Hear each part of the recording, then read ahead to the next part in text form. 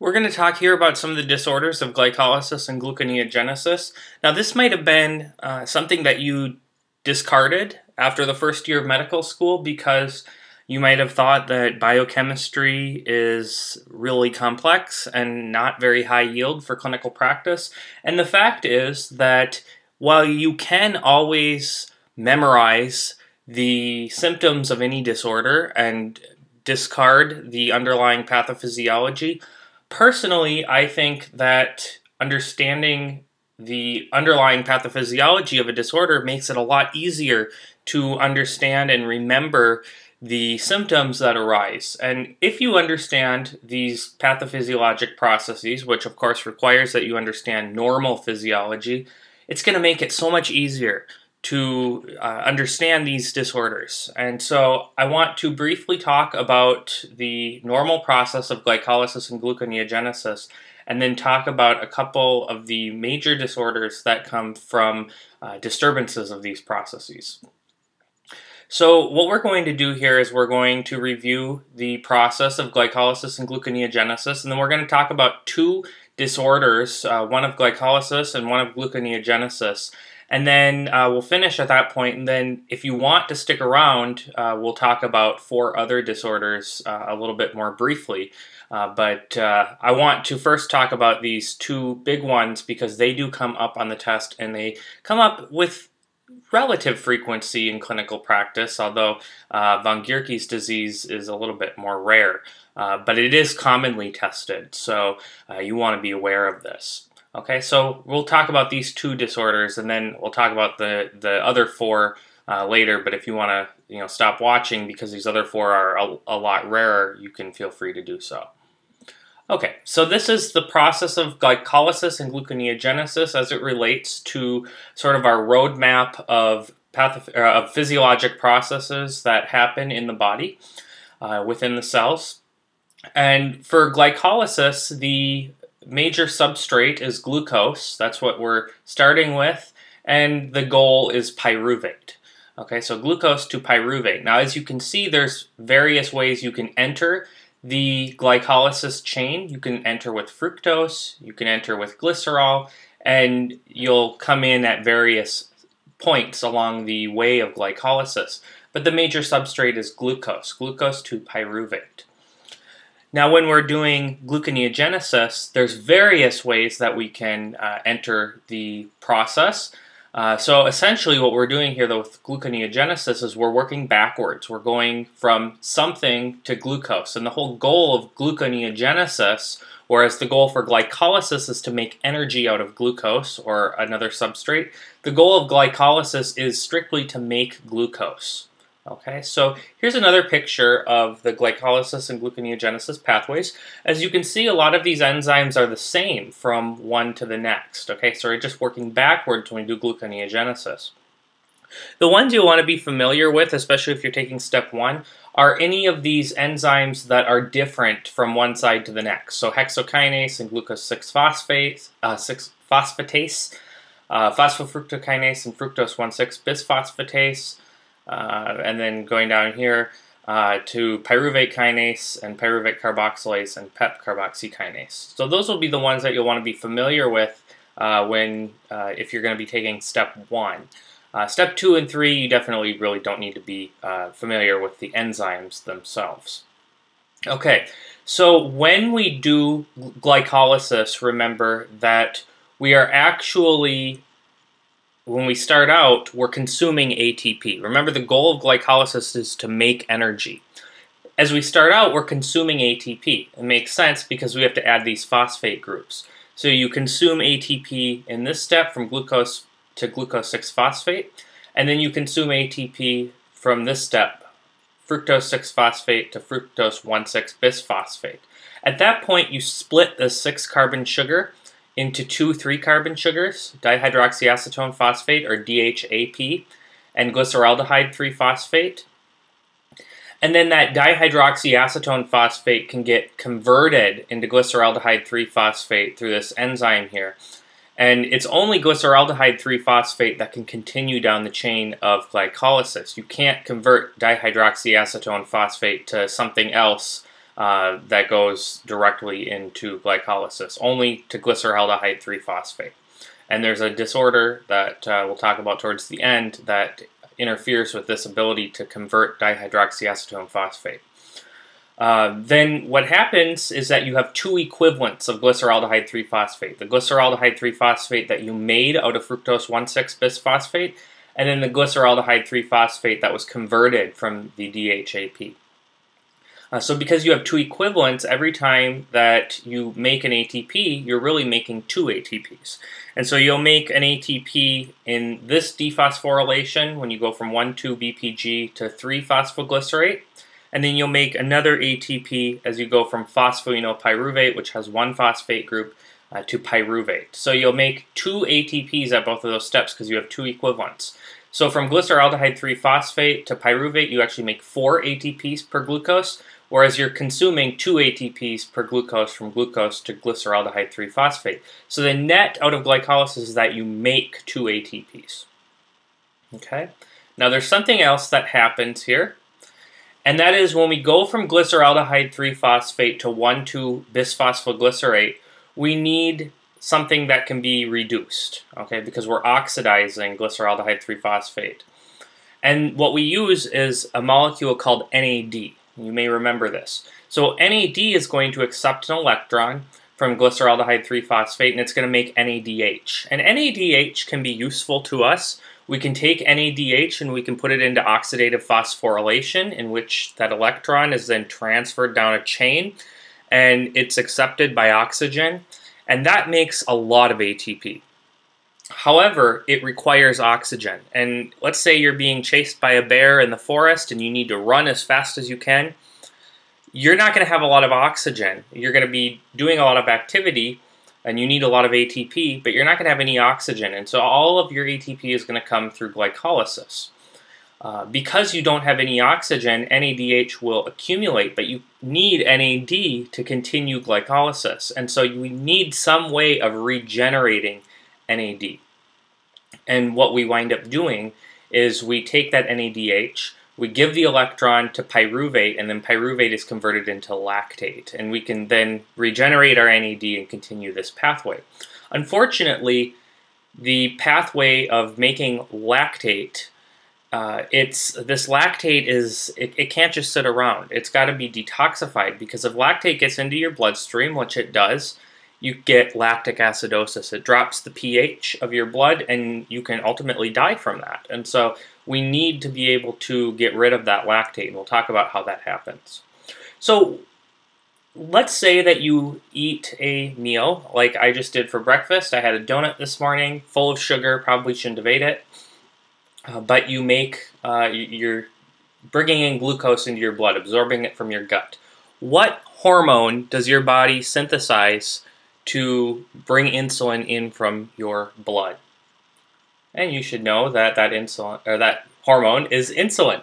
So insulin does two really important things. Insulin is going to help you bring glucose in from your blood, and then it's also going to upregulate the enzymes that drive glycolysis. Okay, so the goal of insulin is to bring glucose in from the blood and then to take that glucose and use it in the cell. So one of the ways you can use it is through glycolysis. You take glucose and make pyruvate. Another way that you can use glucose is by storing it as glycogen, and we'll talk about that briefly in a little bit. We're not going to talk about glycogen too much here, though. Okay, now on the other hand, let's say that you're fasting. You go the day without eating. Let's say you have a long shift at work. You don't get to eat that much. What's your body's main purpose? Out of all of metabolism, what's the most important thing, arguably? Well, if you're not eating, your body needs a way of keeping your blood glucose level somewhat normal, right? You don't want your blood glucose level to drop and drop and drop to zero if you're not eating, because you die. Your body needs a way of keeping your blood glucose somewhere between that 60 and 100 milligram per deciliter range. And your body does this by synthesizing a hormone. What is that hormone? It is glucagon. And glucagon will downregulate these enzymes that are responsible for glycolysis, because if we need sugar in our blood, we don't want to be using sugar in our cells. So it'll downregulate hexokinase, it will downregulate PFK, and it will downregulate pyruvate kinase. On the other hand, it will upregulate these enzymes that are responsible for turning things into glucose. Okay, it'll also downregulate the enzymes that are used for glycogen storage, because we don't want to be storing glucose when we need glucose in the blood. Okay, so glucagon helps us get glucose, make glucose and get it out into the blood. And that's important because, like I said, we want to keep our blood glucose level relatively normal when we're not eating. Okay.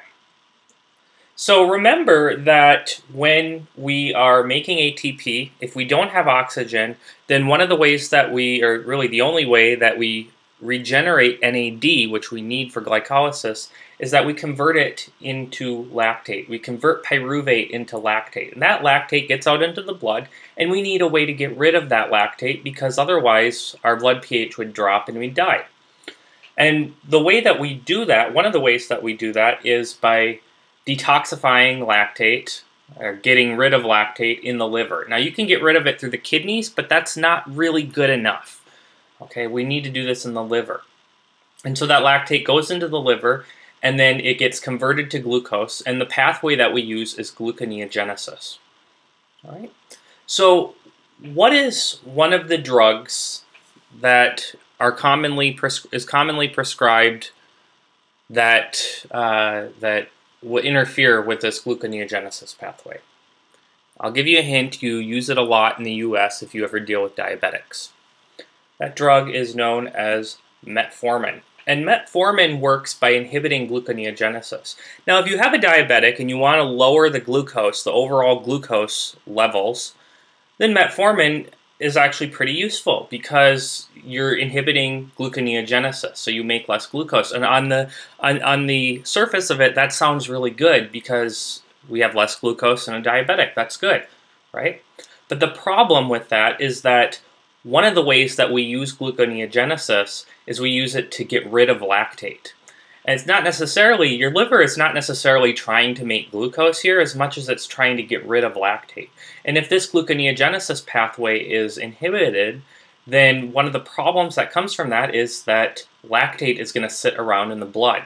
And that is one of the major adverse effects. The big black box warning on metformin is that you can develop lactic acidosis. And so now you understand why that happens. You'll also understand why in people with liver disease, for instance, or people with kidney disease, we want to avoid metformin because this process is already problematic. If you have liver disease, you're already going to have a hard time getting lactate to be converted back to glucose. If you have kidney disease, your kidneys are going to have a hard time of getting rid of lactate, and that's going to be there's going to be more demand on the kidneys to get rid of lactate when you're taking metformin. Also, if you're an alcoholic, metformin is probably not the best. Why? Because if you're an alcoholic, you're going to have reduced stores of NAD. If you have reduced stores of NAD, you're going to be making more lactate. Okay. All right, so we're going to talk about pyruvate kinase here first, pyruvate kinase deficiency. Now, pyruvate kinase is one of those enzymes that are necessary to get glucose to pyruvate. It's the very, very last step. And pyruvate kinase converts the phosphoenolpyruvate to pyruvate, and in doing so, it makes an ATP. Now, for most of our cells, we don't really rely on glycolysis too much. It's useful for our muscles. It's useful for a quick synthesis of ATP. But our cells don't really strictly rely on glycolysis to make energy. There's other ways we can make energy, namely through oxidative phosphorylation. However, there's one cell that can't do oxidative phosphorylation. What cell would that be? I'll give you a hint. Oxidative phosphorylation requires a mitochondria. And that would be your red blood cell. Your red blood cell is entirely dependent on glycolysis to make energy. So if you take out pyruvate kinase, and here we go. So you take out pyruvate kinase right here, you can make ATP all the way from glucose to phosphoenolpyruvate. But if you look here, from glucose to glyceraldehyde 3-phosphate, you're consuming 2 ATP, and then from glyceraldehyde 3-phosphate to phosphoenolpyruvate, you're making 2 ATP. The result of that is that you don't really make any ATP because you're consuming 2 and making 2. And this is a big problem for your red blood cells because they don't have mitochondria. They can't really make any ATP effectively. Okay? So the main site of pathology is going to be the erythrocyte, which is completely dependent on glycolysis to make ATP.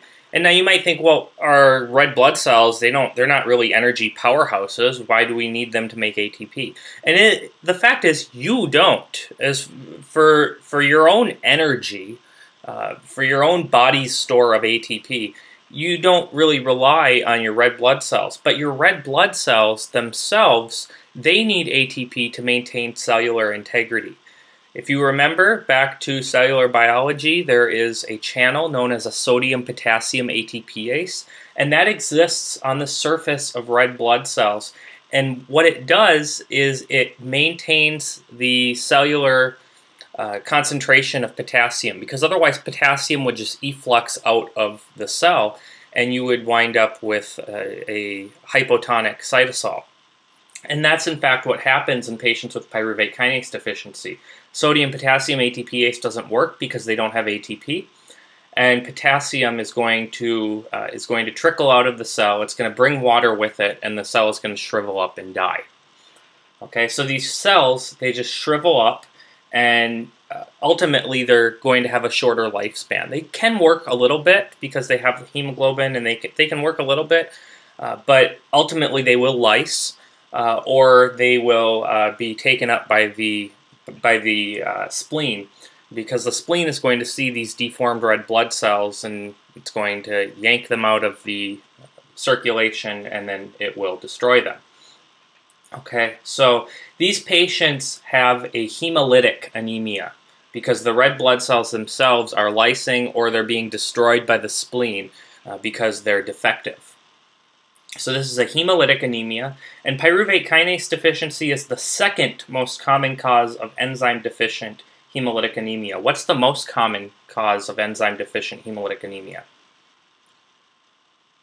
It's glucose 6-phosphatase deficiency, G6PD deficiency.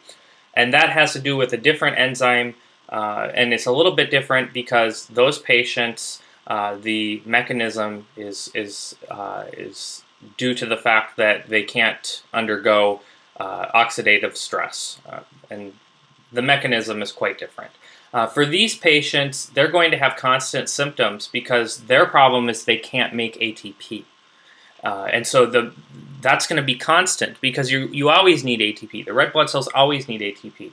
Whereas for G6PD deficiency, they can't endure oxidative stress, but there's ways that you can avoid oxidative stress. So it's a little bit different with G6PD deficiency. Pyruvate kinase deficiency, the symptoms can be a lot more severe. So how do these patients present? Well, of course, they have anemia. So they're going to be fatigued, they're going to be short of breath. Pyruvate kinase deficiency often presents in children, and so since they're chronically anemic, they're going to have failure to thrive and growth delay. Remember that they have hemolytic anemia. So because they have hemolytic anemia, they're going to be jaundiced and possibly have scleral icterus. Why do they get that with hemolytic anemia? Remember that when these cells are destroyed, hemoglobin is spilled out into the bloodstream, and that hemoglobin is going to get metabolized into bilirubin, and that bilirubin then can get into tissue and cause it to look yellow. So jaundice and scleral icterus. Splenomegaly. Why do you get splenomegaly? Remember that spleen is going to see these deformed erythrocytes. It's going to say, hey, you don't look quite right. I'm going to take you out of the bloodstream. And it's going to hold those deformed red blood cells as it destroys them. And that's going to cause the spleen to get big. So splenomegaly can happen. They can get right upper quadrant pain from cholestasis. They can also get signs of extramedullary hematopoiesis because their marrow is making more red blood cells. And one of the places you can see this is in the forehead, on the frontal bone. It can get enlarged, and that is due to extramedullary hematopoiesis. They're making red blood cells in places where they normally wouldn't. So the workup is going to be to get a CBC with differential, and anytime you see a tired yellow person, you want to think about the possibility of hemolytic anemia. Okay, so tired yellow person, work them up for hemolytic anemia. CBC with differential, you want to look at the reticulocytes, because any patient who's anemic, we want to make sure that their marrow is responding properly to make sure that they're not having something like an aplastic anemia. And that also helps by getting the CBC, because you can look at their white count and platelet count. Direct Coombs test, looking for an autoimmune origin to the hemolytic anemia. Pi-linked antigen, looking for a possibility of PNH. And osmotic fragility, looking for possibly spherocytosis. And you'll get a smear with your CBC as well. And we'll see what you'll get when you have pyruvate kinase deficiency. You get your basic metabolic panel, and then liver function tests looking for that bilirubin. Okay. So when you get your smear, actually, you'll be able to see some differences with these red blood cells. So what you see here are these little indentations on the red blood cell, and what this is it's the cell kind of collapsing because it has a hypotonic cytosol. And so what's going on is that you have hypertonic medium, hypotonic cytosol, and so you have an osmotic pressure inward, and that's causing these little indentations. The cell is basically shriveling up. Okay, and we call these echinocytes. All right. So this is our pathway. I think I talked about everything I wanted to talk about here. So management for pyruvate kinase deficiency. There's nothing we can do. We can't replace this enzyme, and there's nothing you can really avoid in pyruvate kinase deficiency. Unlike with G6PD deficiency, you can avoid oxidative stress. You can take things that are that will help you with oxidative stress, things like antioxidants. But with pyruvate kinase deficiency, there's really nothing you can do to, not a whole lot you can do to remedy the situation. So it's mostly supportive care. Why do we give them folate and B12 supplements? Remember what I said about you have an anemia, so your bone marrow is responding by making red blood cells. What you're going to have here is kind of a unfortunate cycle. So you're making red blood cells. Those red blood cells are then going to be defected because they don't have enough ATP. They're going to shrivel up. They're going to get taken off by the spleen, or they'll just lyse in the circulation. And then you won't have red blood cells, and then you'll become anemic. Your kidney is going to make erythropoietin. That erythropoietin is going to go to your bone marrow and say, make more red blood cells. You make more red blood cells. Those red blood cells go into the circulation, and the whole cycle starts up again. So what's basically happening is you're churning out red blood cells at a relatively high rate. And what I do want to draw your attention to here is that when you get your CBC, you should wind up seeing an elevated reticulocyte count. And those reticulocytes, what are they? What are reticulocytes? Reticulocytes are just immature red blood cells. They're cells that get into the circulation. They'll be red blood cells within about a day. So you should see elevated red blood cells. It should be over 3%. Elevated reticulocytes. It should be over 3%. Okay, so supportive care. Folate and B12 are useful because you're just churning out all these cells. Folate and B12 are being consumed, and so these patients are going to have a susceptibility to be folate and B12 deficient. They shouldn't be folate and B12 deficient, but they have a susceptibility to become folate and B12 deficient because they're making all these new red blood cells at such a high rate. Red blood cell transfusions might be necessary in times of increased physiologic stress. So most patients with pyruvate kinase deficiency, it'll only be mild, and so they may only develop symptoms in times of physiologic stress, like illnesses, infections, pregnancy, surgery. However, some may have constant symptoms, and then when they get these physiologic stressors, they become very anemic and may need red blood cell transfusion. So there's varying levels of pyruvate kinase deficiency. You want to avoid salicylates. Why? Because salicylates are uncoupling agents, so they're going to reduce your ability to make ATP. And when you have a patient that already is having a hard time making ATP, why would you want to make it more difficult? And then very severe cases, you can do splenectomy. We want to avoid this because your spleen is useful for your immune function, but the thought behind splenectomy in very severe cases is that remember that those red blood cells, you go back to these echinocytes, they can kind of function. Okay, they do have hemoglobin, they can deliver oxygen, they're just a little deformed, they're not working as well as they should. However, your spleen is going to see these cells and it's going to take them out. And so that's another reason why you're getting anemia. So the thought is with splenectomy, if we take out the spleen, these echinocytes can at least stick around in the bloodstream a little longer. Despite the fact that they have a shortened life, they can stick around a little longer and that may improve the anemia. So that's why we do splenectomy in some patients. But the trade-off to that is that splenectomy is going to increase your risk of infection, particularly from things like pneumococci. Okay, so I'm not sure, I didn't bring this up here, but when you get your workup, what's your CBC going to look like? You're going to be anemic. You're going to have low hemoglobin, low hematocrit.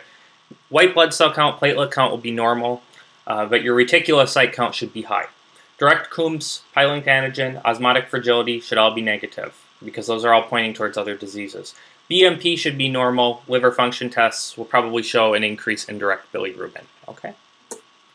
So this is what we do for pyruvate kinase deficiency. Okay. All right, we'll talk about those other disorders of glycolysis in a little bit. Okay, now the other disorder I want to talk about is gluconeogenesis. So remember, with gluconeogenesis, one of the important functions, aside from making glucose when you're fasting, is detoxifying lactic acid, lactate, in your liver and preventing yourself from going into lactic acidosis. You're going to see that any disorder of gluconeogenesis, one of the major effects of a disorder of gluconeogenesis is lactic acidosis. That's going to be a symptom, a sequelae of all the disorders of gluconeogenesis. And the one we're going to talk about is von Gierke's disease, and it also happens to be a glycogen storage disorder, which I'll explain what that is and why that happens. So von Gierke's disease is a deficiency of the enzyme glucose-6-phosphatase, and that catalyzes the conversion of glucose-6-phosphate to glucose. And that's the final step of gluconeogenesis and glycogenolysis.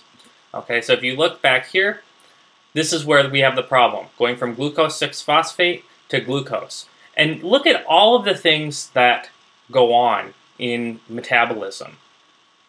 So whether you're taking fatty acids and putting it into the glycolysis gluconeogenesis chain, whether you're taking oxaloacetate and putting it into the gluconeogenesis chain, whether you're taking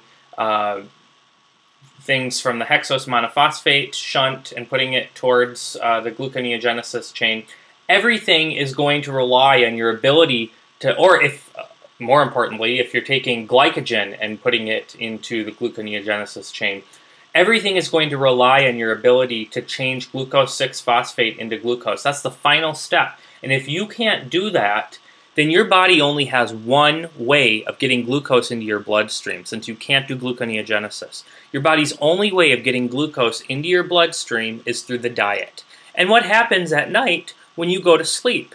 Are you eating? No, you're not eating. And your body's only way of bringing glucose into your bloodstream is through gluconeogenesis. And so these patients are going to have a severe fasting hypoglycemia. They're going to get hypoglycemic episodes at night because once you have no more glucose in your gut to absorb, their glucose levels are going to drop and drop and drop and drop to very, very low levels. Another thing is that von Gierke's disease is a glycogen storage disorder. Why is it a glycogen storage disorder? Because they can't do anything with the glycogen that they have. They can make glycogen. They have no problem going from glucose to glucose-6-phosphate to glucose-1-phosphate and making glycogen. What they can't do is use that glycogen. They can't take the glycogen and break it down to glucose. They can take the glycogen and break it all the way down to glucose 6-phosphate, but they can't do the final step to make glucose. So that glycogen is ultimately going to accumulate because you have excess glucose 6-phosphate, and the glycogen will accumulate because you're not doing anything with what you get from the glycogen. Okay, so you essentially have a metabolic block here, and so the glycogen will accumulate. All right. So with von Gierke's disease, one of the things that you can see from von Gierke's is a big liver. Why do you have a big liver? Well, liver is a place where you store glycogen, lots of glycogen in the liver. And so if you're storing all this excess glycogen, the liver is going to get big. Glucose 6-phosphatase also exists in the kidney, so you can get renomegaly, a little extra glycogen in the kidneys, and that can be a problem not because the kidney gets big, but because that can actually damage the kidney. You can get renal tubule damage, and ultimately from that you get chronic kidney disease, Fanconi-like syndrome. And then you also have a little bit of glucose 6-phosphatase in the bowel. And that really isn't terribly important, but I'll explain one of the symptoms that can show up that is attributed to that. So the presentation, these patients tend to have this doll-like faces. Has nothing to do with glucose, I don't think. What it has to do probably is with the genetic defect. Hepatomegaly and renomegaly, as we already talked about, but how are these patients going to show up to you in the ER? And if you do see one of these patients, it's probably going to be in the ER. What happens? What's the most important, the most worrisome symptom out of von Gierke's manifestation? It's going to be hypoglycemia. And what does hypoglycemia cause?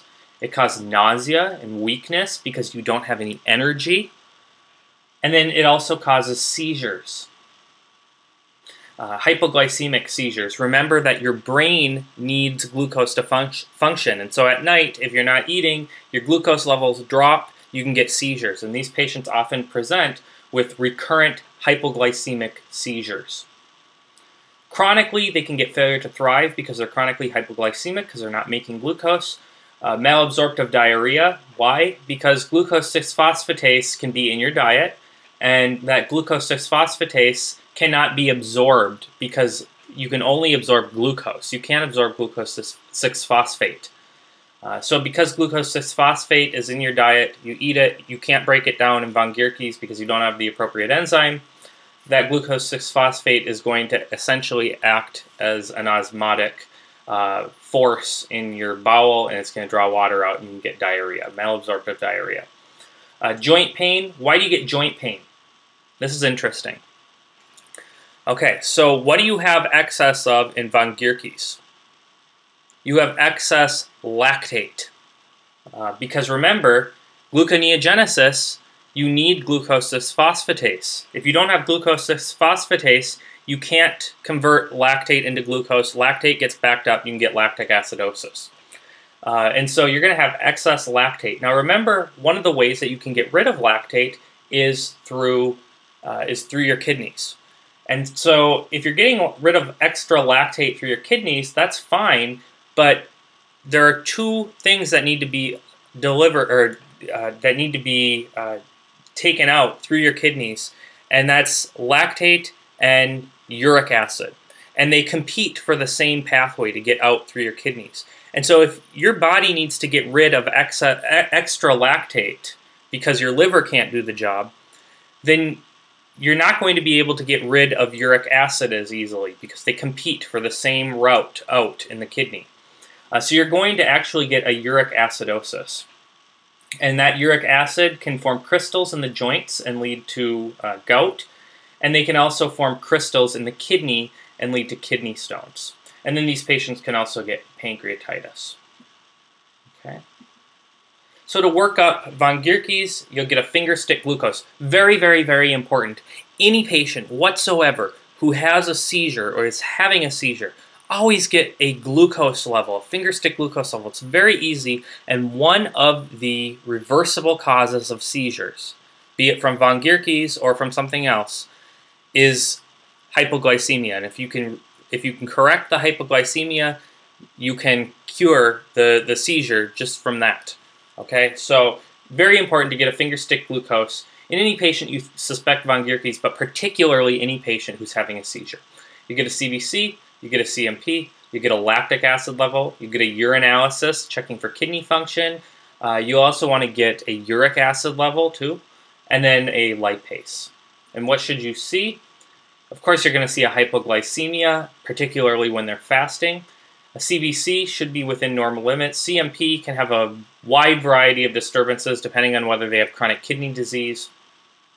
Lactic acid should be elevated. Uric acid is usually elevated. Urinalysis may show myoglobinuria. Why? Because it's a glycogen storage disease, and so you may have some breakdown of muscle. Lipase will occasionally be elevated. That's a sign of pancreatitis. The definitive test for von Gierke's is a glycogen storage disease panel. We don't just jump in and do biopsies for von Gierke's if we can avoid it, because this genetic testing is a little bit easier. Okay, and the glycogen storage disease panel really, it tests for all the glycogen storage diseases, and there's a lot of them. You just order glycogen storage disease panel if you think a patient has glycogen storage disease. And there's 3 different genes that can be defected in von Gierke's. The one you're going to see most commonly is G6PC gene, and that's the von Gierke's 1A. And that's what we've been talking about is glycogen storage disease 1A. There's 3 subtypes of von Gierke's. The other 2 are 1B and 1C. 1C you're never going to see because it's very rare. 1B is similar to 1A. The only difference is with 1B, there's some defect in how the white blood cells can function, and so there will be a predilection for infections of the lung and skin. Okay, so there's an immunodeficiency component as well. But 1A is the one I want you to be most familiar with. So to manage von Gierke's, you want to, of course, correct the hypoglycemia in acute cases. As for their diet, they are going to need to have glucose constantly. And so you want to avoid sugars that they can't use. They have no use for fructose, they have no use for sorbitol, they have no use for galactose. Why do they have no use for that? Because if you have fructose, if you have galactose, if you have sorbitol, which isn't shown here, ultimately, for most of us, we can convert that into glucose. And the final step is glucose 6-phosphate to glucose. But for them, they can't do that step. They can't go from glucose 6-phosphate to glucose. So fructose is going to be useless for them, and galactose is going to be useless for them as far as making glucose. They can take that and turn it into, at least they can take fructose and turn that into energy, but as far as making glucose and keeping them from going hypoglycemic, those sugars are totally useless for them. Okay? So you want to avoid those sugars. As far as at night, they need to be able to have some kind of relatively constant source of glucose to keep them from going hypoglycemic. So for infants, that can be difficult. You do nighttime nasogastric drip feeding has been recommended. For older children, and adults, they're going to need to wake up and have a glucose source. And what you're going to use is you can use uncooked starch and just dissolve it into water, which will dissolve it into its glucose components. And they need to take this day and night, so they're getting adequate amounts of glucose. That means waking up in the middle of the night and having their starch. Because remember, if they don't have anything in their gut, they're not going to be able to maintain a normal blood glucose level. You can consult hepatology and nephrology as needed. Complications that arise from von Gierke's, of course, the hypoglycemic seizures. They can get chronic kidney disease, and then hepatic adenoma, which itself is benign but has the potential to convert into a malignant form, into a malignant liver cancer. Okay, so this is a pathology slide, a biopsy of the liver from von Gierke's. You can see that these hepatocytes are not normal at all. So you see your little hepatocytes, and they should be just pink, but you have this like ground glass material, and this really isn't anything inside of it. What it is the places where the glycogen was, and you get excess glycogen buildup in von Gierke's. Okay, so these cells are not normal at all. And if you want to see what a normal liver looks like, you can Google that if you want. But this is excess glycogen in the cells, characteristic of von Gierke's disease. And you have to put it together with the clinical picture too. Okay, so let's go back, and if you want, you can stop watching here because now we're going to talk about lower yield stuff. But if you want to understand glycolysis and gluconeogenesis even better, let's talk about some of these other disorders. So first one is triose phosphate isomerase deficiency. So triose phosphate isomerase deficiency is a deficiency of triose phosphate isomerase. Makes sense, right? What is triose phosphate isomerase? Triose phosphate isomerase is that very important enzyme that converts dihydroxyacetone phosphate to glyceraldehyde 3-phosphate and vice versa. But more important, it's the conversion of dihydroxyacetone phosphate, which is not very useful to us, in converting it to glyceraldehyde 3-phosphate, which can continue down the glycolysis chain. You can't go from dihydroxyacetone phosphate to 1,3-phosphoglycerate. You can only go from glyceraldehyde 3-phosphate. So you need to convert that dihydroxyacetone phosphate equivalent to glyceraldehyde 3-phosphate, and it's the triose phosphate isomerase that does that. If you don't have triose phosphate isomerase, there's going to be two major problems. First of all, you only will develop one glyceraldehyde 3-phosphate for every glucose, okay, just the one that you directly make out of the fructose 1,6-bisphosphate. And so you're only going to have 2 total ATPs per every glucose generated. Okay, so you only generate 2 ATPs per glucose instead of 4. And so ultimately what that means is that you make a net of 0. And as you know, if you're not making ATP, your red blood cells are going to have a problem with that. Also, what's problematic? Look at all these things that go into dihydroxyacetone phosphate. That's fine. That's fine because you take fatty acid metabolism, turn it into dihydroxyacetone phosphate, then put that into glyceraldehyde 3-phosphate, and you can do glycolysis with that. You take fructose, you make dihydroxyacetone phosphate, turn it into glyceraldehyde 3-phosphate, you do glycolysis with that. However, people who have a deficiency or an absence of triose phosphate isomerase, they're not going to be able to do that. The dihydroxyacetone phosphate is going to accumulate. That might be okay, but this DHAP is not a benign molecule. As a matter of fact, if it accumulates in high enough levels, it's neurotoxic. Okay? So, one of the signs of triose phosphate isomerase deficiency is a hemolytic anemia, for the exact same reasons as pyruvate kinase deficiency. Some other signs are consistent with the accumulation in DHAP, and that's chiefly going to be neurologic deficits. They can also get cardiomyopathy and immunodeficiency. And so the hemolytic anemia is because they're not making enough ATP in their red blood cells. The other 3 symptoms are from the accumulation of DHAP. This is a very rare disorder. Typically, it's going to result in death in infancy and early childhood. Okay, the other one is Taruy's disease. And Taruy's disease is also a glycogen storage defect. And this is type 7. It's quite rare. But this is a deficiency of phosphofructokinase, and that catalyzes the irreversible reaction of fructose 6-phosphate to fructose 1,6-bisphosphate. Now, why is this a glycogen storage disease? Oh, shoot. I'm trying to get back over. Here we go. Okay. Why is this a glycogen storage disease? Because the block is here. Okay. The block is where we would normally go from fructose 6-phosphate to fructose 1,6-bisphosphate. And remember that when we're breaking down glycogen, apart from making glucose, one of the important things of breaking down glycogen is to make energy. Think about your muscles. What happens in your muscles when you are exercising? Well, first you're going to use any of the glucose sugars that are already there, but then after a while your muscles switch to glycogen. And it's that glycogen store that supplies more glucose. And for most of us, that works really well. But for these patients, because they can't take glycogen and make energy out of it, they're going to have a problem with making energy with sustained exercise because they need to take glycogen and convert it ultimately to pyruvate.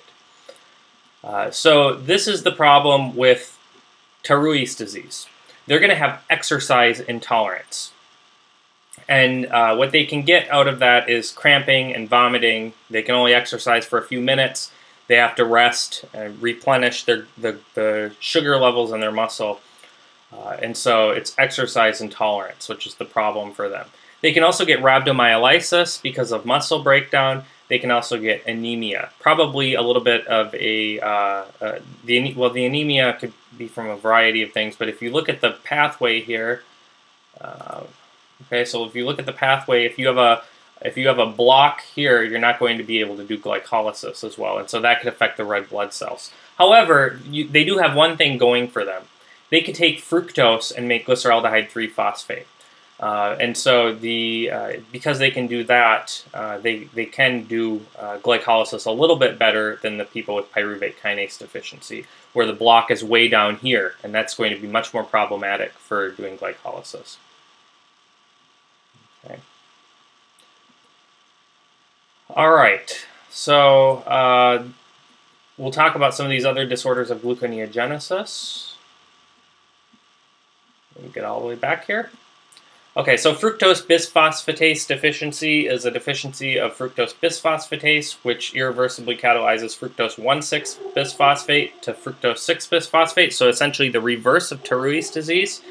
And this is not a glycogen storage disease because they can use glycogen, so they have no problem going from glycogen to glucose, going from glycogen down to pyruvate. Where they have a problem is with gluconeogenesis. They can't go from fructose 1,6-bisphosphate to fructose 6-phosphate. So this is the reverse of phosphofructokinase. And so because they have a problem with gluconeogenesis, one of their symptoms is going to be lactic acidosis. They're also going to have a fasting hypoglycemia because they can't make glucose properly. And that can be induced by fructose. Why is it induced by fructose? Because it's going to monkey around with these enzymes which allosterically activate and inhibit each other. And so you want to avoid fructose because otherwise, and I'm not going to go into the complex reasons why, because you're going to have a buildup of fructose 1,6-bisphosphate, and that can alter the activity of these enzymes, and that can reduce glucose production itself, apart from the fact that they have an intrinsic defect in gluconeogenesis. Okay, so they're going to have a fasting hypoglycemia similar to von Gierke's, and then they're also going to have a lactic acidosis issue, and it can also, their hypoglycemia can be induced by fructose. Okay, so that's fructose bisphosphatase deficiency. The difference from von Gierke's, what's the major difference? Okay, so the last disorder I wanted to talk about is pyruvate carboxylase deficiency. What is pyruvate carboxylase? It is an enzyme that we use to make phosphoenolpyruvate out of oxaloacetate. Okay, so if you think about this, if you go from oxaloacetate to phosphoenolpyruvate, you can take anything that goes into Krebs cycle and you can shunt it into gluconeogenesis. And that's really, really, really nice. If you don't have that, you have no way of doing gluconeogenesis from anything that comes into Krebs cycle. Okay, so these patients are going to have a problem with gluconeogenesis because they can't take things out of Krebs cycle and put it towards gluconeogenesis. So this interferes both with gluconeogenesis and Krebs cycle. So these patients can get a fasting hypoglycemia, a lactic acidosis, as we would suspect with anything that interferes with gluconeogenesis, but they can also get two other problems. They can get neurological defects. Why? Has nothing to do with gluconeogenesis or anything with energy metabolism. Has to do with the fact that pyruvate carboxylase is a necessary enzyme in making myelin. And so they're going to have white matter atrophy. They can also get hyperammonemia. So if you look at this pathway here, you can see that the urea cycle is responsible for getting rid of nitrogen, shunting it into things that can go into Krebs cycle, and then ultimately that can go into the gluconeogenesis pathway. If you have a blockage here, you're going to have accumulation of all of these things here, which ultimately is going to lead to excess ammonia. So they get hyperammonemia out of this. Okay, so this is glycolysis and gluconeogenesis are just two of the important pathways of metabolism. In the next section, we're going to talk about fructose and galactose metabolism, which yield some very, very important disorders. So I will see you next time. The major difference from von Gierke's is that they can break down glycogen and put it into glucose. Okay, so they can form glucose from glycogen. Von Gierke's, the problem is right here, glucose 6-phosphate to glucose. With fructose 1,6-bisphosphatase deficiency, their problem is right here. So they can do glycogen breakdown. So it's not a glycogen storage disease, but they're going to have difficulty in they're going to have difficulty in making glucose out of fructose or making glucose out of pyruvate and lactate. So they will get the lactic acidosis and they will get the hypoglycemia.